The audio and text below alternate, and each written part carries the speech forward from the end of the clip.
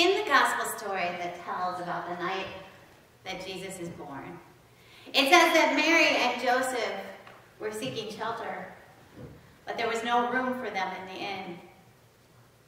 Until the innkeeper says that they can have a stable.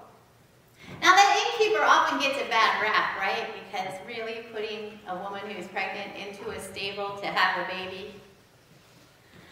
But what if we saw that innkeeper as taking a situation that seems impossible and providing a bit of hope and a place of shelter for someone in need? Of a town that is so overcrowded with people that he makes a spot for this homeless couple.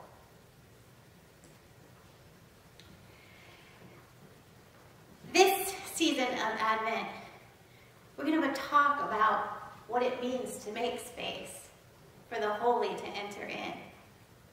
To do things that are unexpected, that may be seen as outside our comfort zone, but can provide hope to someone. In our scriptures today, one of the things that struck me, if you read the entire passage from Jeremiah and from the Psalms, is that there's this sense in which we are invited into a new story with God. In the Psalm, we're invited to learn.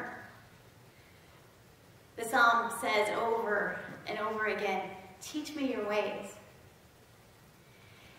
And Jeremiah gives an answer to that request, teach me your ways.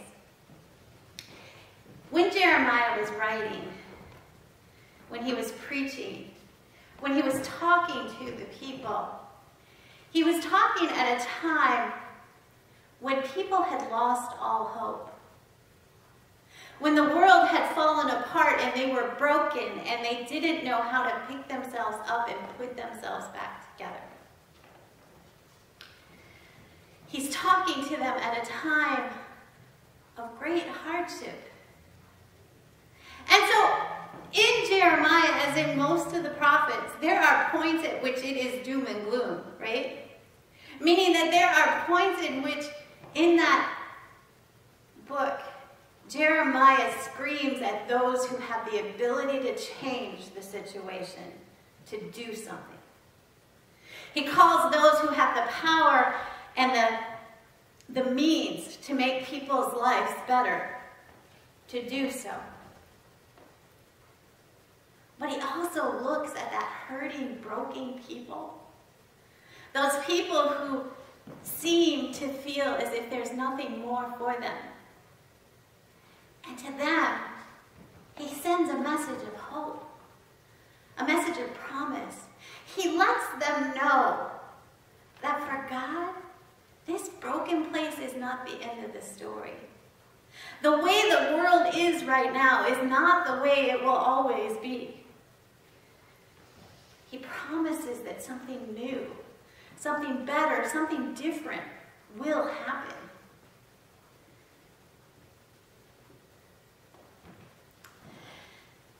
When we look around our world today,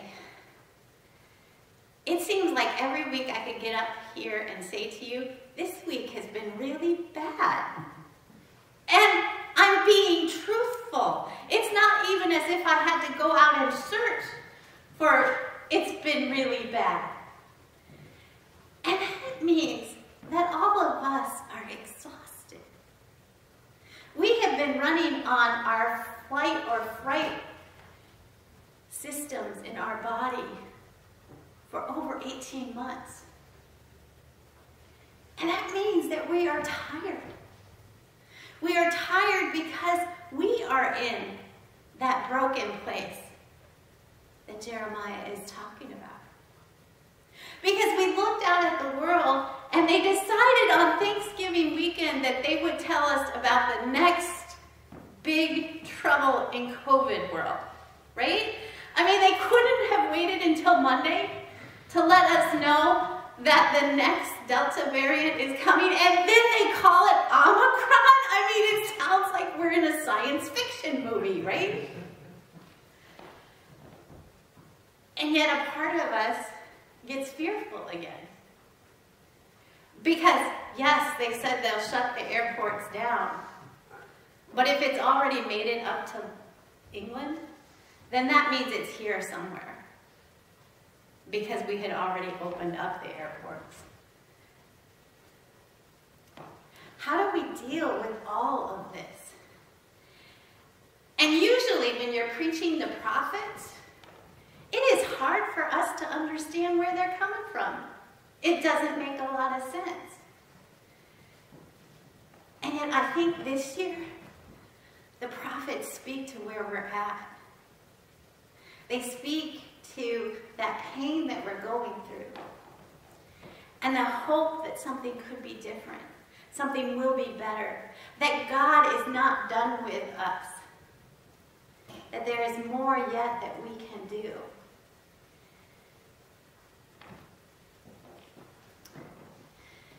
When I was doing research on this passage this week, one of the authors that I read talked about one of the things that we need to do at the beginning of Advent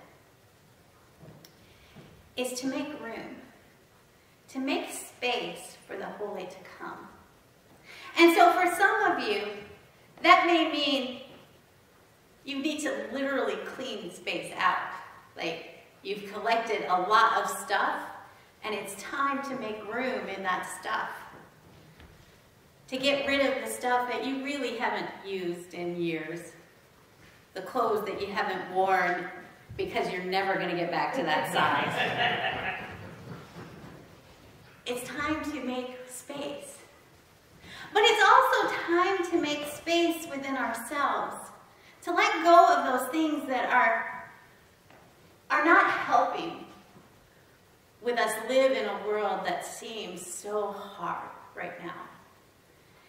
And I think one of the practices that maybe we could learn from is in the Eastern tradition, they have a nativity fast, like there's a Lenten fast, meaning that they take time to let go of things that prevent them from drawing closer to the holy. So for some people, this could be food related, like at Lent. But for others, it could be maybe at this time of year, because we want to draw closer to God, it's time to shut off some of our social media apps. And maybe not turn on any of the news programs that set our blood pressure up really high.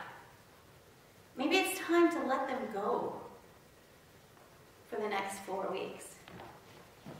So that we can make room for God to enter. Because one of the things that we have forgotten is that God is calling us into a new world that is better and more incredible than we have allowed.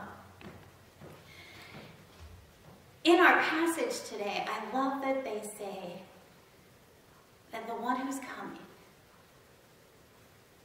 will be, I need to get the exact words because I won't say it right otherwise. Of course, I put it at the bottom of the sheet, right? The Lord will be called, the Lord is our righteousness. Now here's what I love about that. The Lord is our righteousness is actually, for me, can be translated, the Lord is our justice. Because righteousness and justice in the Bible are words that the author, the translator, decides which one he wants to use. So as they were translating, they decided in this passage we would put righteousness, in this passage we would put justice. But they mean the same thing. That God intends for us to follow the law, and the law will create a world in which everyone has what they need to survive and thrive. That if we follow the law, and for us that's the law of love, if we follow the love, that everyone will have what is needed.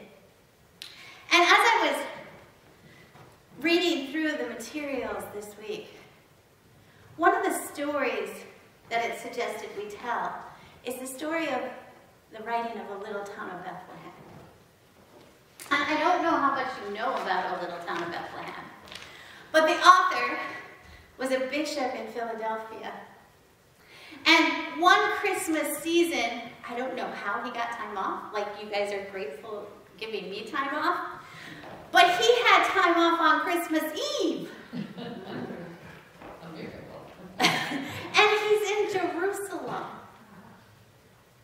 And he's riding a horse with the people around him back across the countryside.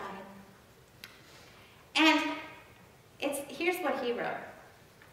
Before dark, we rode out of town to the fields where they say the shepherds saw the star. It is a fenced piece of ground with a cave in which, strangely enough, they put the shepherds. Somewhere in these fields we rode through, the shepherds must have been. And as we passed, the shepherds were still keeping watch over their flocks or leading them home to the fold. Those are the words he wrote about his trip. And a few years later, he was wanting to write a song for the children.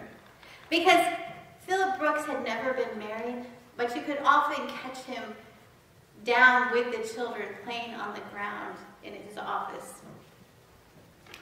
And he wrote this verse, which is actually not in almost all the hymnals, that says, "Where children pure and happy pray to the blessed child, where misery cries out to thee, Son of the Mother mild, where charity stands watching and faith holds wide the door, the dark night waits, the glory breaks, and Christmas comes once more." This Christmas season, we're going to take a moment to find out where that light shines in. Where we as the church can help that piece of darkness which seems very dark. But in that darkness is when the light is the brightest. And we're going to shine our light in the piece we've chosen to make brighter. And if you look at all the things we have scheduled for December, we've decided to help quite a number of people. We're continuing our feeding programs, making sure that kids here in Hinckley and Big Rock have food to eat. We're offering the possibility of people to come to the church and receive extra food during this Christmas season. We're making the light a bit brighter. We're opening the door so that even though others are in darkness, they can experience the hope we have to give them. Amen. Amen.